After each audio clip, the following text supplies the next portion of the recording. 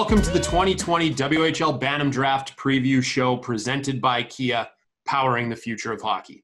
My name is Taylor Rocca. I'm the Director of Communications for the Western Hockey League. And joining me today to help tee up the 2020 WHL Bantam Draft is our local Bantam Draft expert, Zach Hodder, Manager of Player Development for the Western Hockey League. Hey, Taylor. How you doing? Doing great. All things considered, I suppose, given that, we're in unprecedented circumstance, unprecedented times here. And, as a result, the WHL Bantam Draft is going to be conducted online in a digital setting.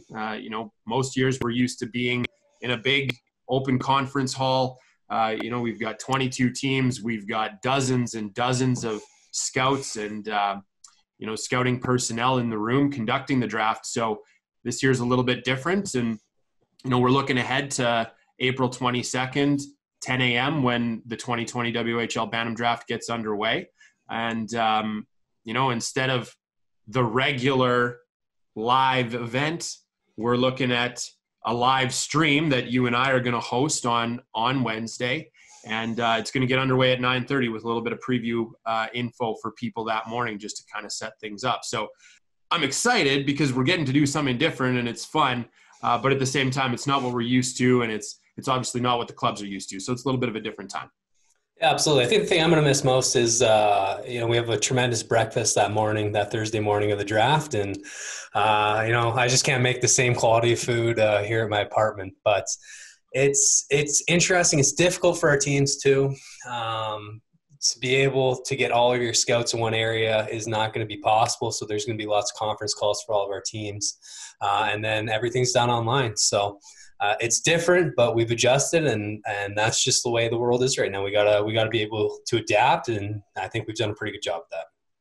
Absolutely. So why don't we get right into things? Where we're at right now, as we prepare for 10 a.m. on Wednesday, is we actually already have one player off the board, essentially, which is completely unprecedented in the Western Hockey League. Connor Bedard signed his WHL standard player agreement with the Regina Pats on Tuesday, and essentially the Pats have said, look, we have the intention to take him first overall. We hold the first overall pick. Let's just get this done and out of the way. Connor Bedard is an exceptional player, and that's not an overstep in saying that. So, Zach, what can you tell us about Connor Bedard? What can you tell us about this quite unique situation that, we find ourselves in heading into the WHL Bantam Draft? He's an exceptional player. It's as simple as that. He scored 84 points this year as an underage player playing in the midget prep division of the Canadian Sports School Hockey League. Everything he does is elite. I mean, he's a guy, too, that when you watch him play from September till the end of the season, he is already the best player on the ice, and he's noticeably better by the end of the season. You talk to his coaches at West Van Hockey Academy, and they talk about his commitment to hockey, his commitment to his own development, and how he understands that there's things he needs to do to continue that development. He needs to be working on specific things after practice. He needs to be in the gym or working out, getting bigger, getting faster, and getting stronger. And he really takes that to heart from everything I've heard from his coaching staff. Now, I can tell you that the guys I played with that went on to play in the NHL, they had that exact same mindset. So for Connor Bedard, as a 15-year-old to jump in the Western Hockey League, it's not an easy adjustment. But from everything that we've heard, and obviously all the due diligence that Hockey Canada has done, he is the first player from Western Canada that they think is able to make this jump. It's a first in Western Hockey League history that we'll see a player having been granted exceptional player status. Connor Bedard has that, and with the signing of his WHL standard player agreement, folks in Regina have a lot to be excited about heading into 2020-21.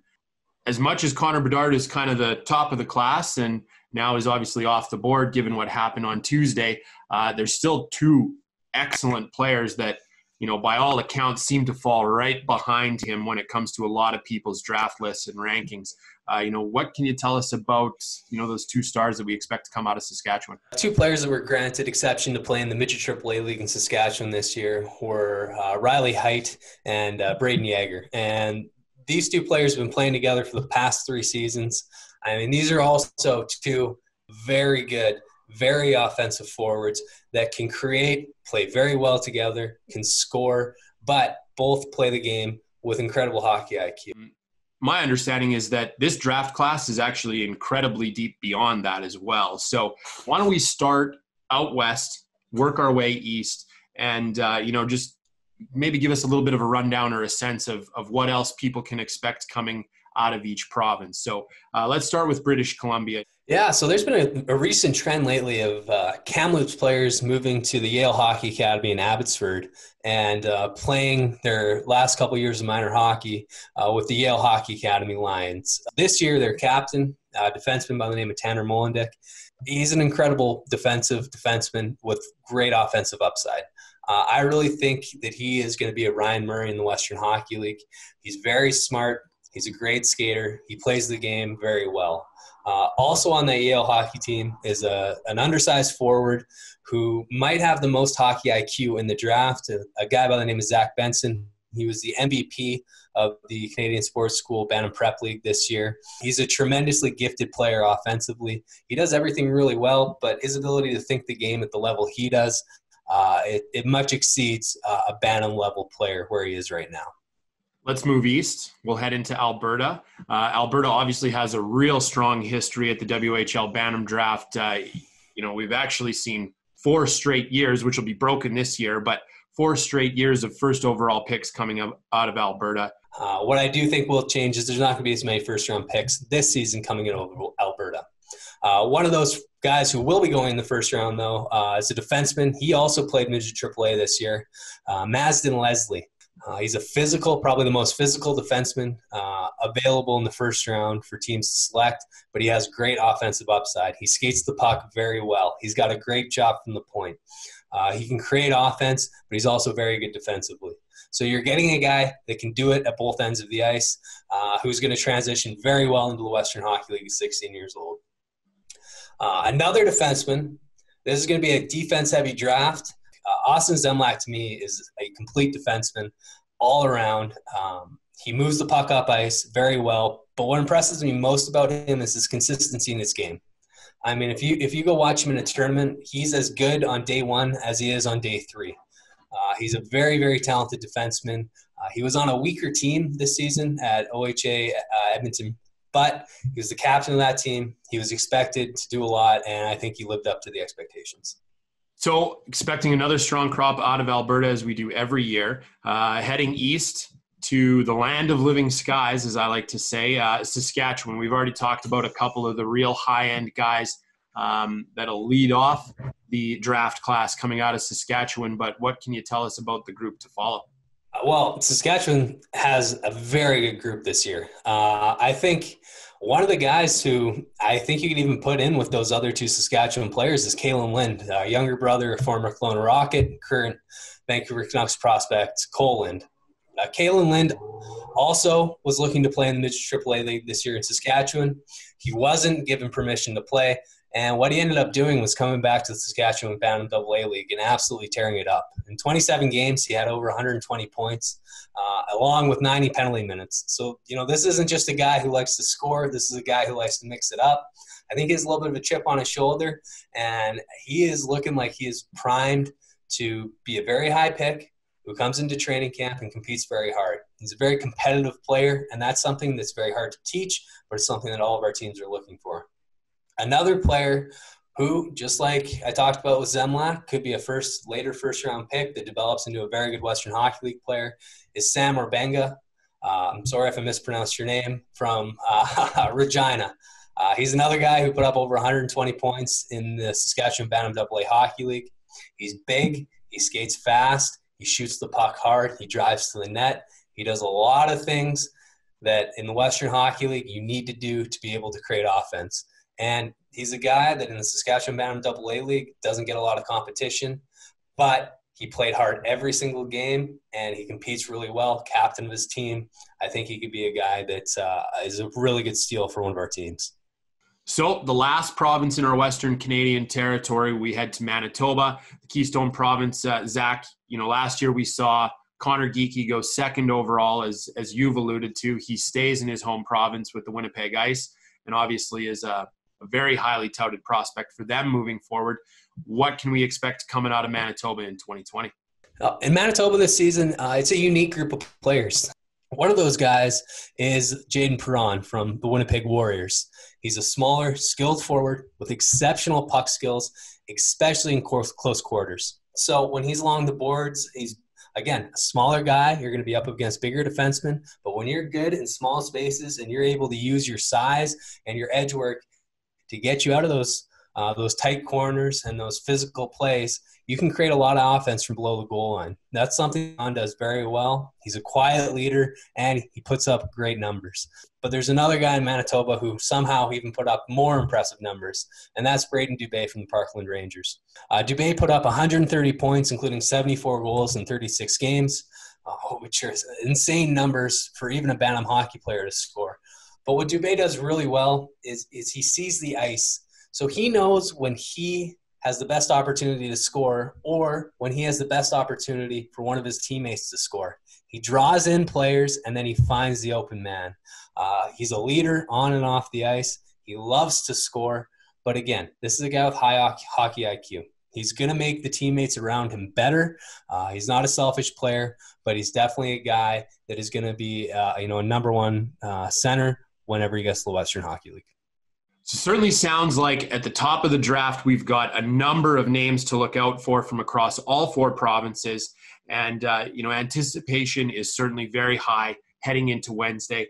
But Zach, we've only talked about a handful of players here, and it goes without saying that this is a deep draft. And there are a lot of other guys that we could have spent a lot of time on. Unfortunately, we're just limited when it comes to that. Yeah, this is a draft with a ton of wealth. I mean, I think if you look at the top 50, you can't really go wrong with any of those players. Once you get to the Western Hockey League, you're going to have the opportunity to really see, explosive development.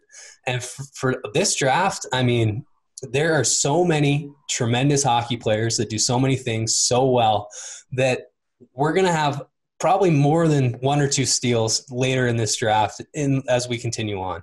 Again, there are so many good prospects in this draft we weren't able to talk about today.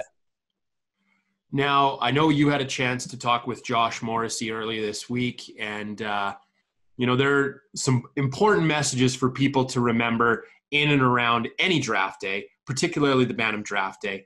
Obviously, it's an important day for everyone involved, but there are some key things to remember. So what can you tell us about that? When I was talking to Josh, who was a former teammate of mine when we were in Prince Albert together, he was a guy that went 6th overall in the Western Hockey League Bantam draft. He went 13th overall in the NHL entry draft. When I asked him about his Bantam draft experience and getting to the Western Hockey League, he said it was just an invite to training camp. I had to earn my spot on that team. I had to work for that spot on my team. And he said, I think everybody who goes through this draft process needs to understand that it doesn't matter if you go 6th overall, 66th overall, or undrafted. At the end of the day, you're all competing for a chance at the same roster opportunity. You're still competing for that chance, for that training camp invitation. That's all it is at the end of the day. The draft is one day in your evaluation process. The draft doesn't determine the type of player you are. You do. And you can't even play in the Western Hockey League next season. So with that being said, I think for the players that are watching this draft and the families who are participating in this draft, really understand that this is just one day. Over 25% of Western Hockey League rosters are made up of players who are never drafted in the Western Hockey League Bantam draft. I think it's really important to remember that you just need to continue to focus on what you need to do to continue your development as a hockey player and as a person to help you achieve the goals that you've set for yourself.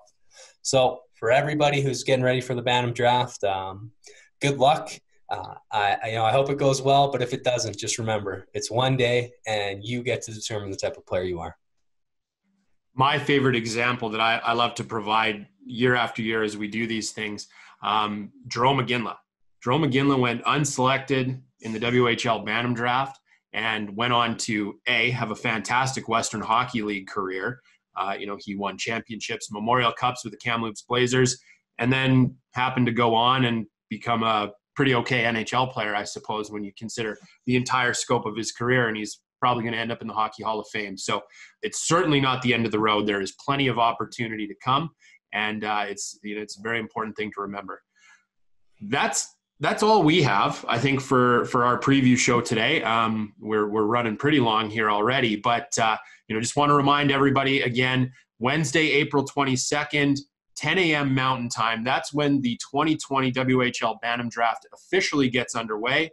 Zach and I will go live at WHL.ca and on YouTube with our live streaming coverage of the 2020 WHL Bantam Draft, starting at 9:30 a.m. Mountain Time. So we'll rehash a little bit of what we did today. We'll be ready to go and providing some live analysis and commentary throughout the first round of the 2020 WHL Bantam Draft as it carries through. So, we thank you for tuning in here today. We look forward to having you with us on Wednesday. And, all the best to the players and families involved. Thanks for tuning in to the 2020 WHL Bantam Draft Preview Show presented by Kia, powering the future of hockey.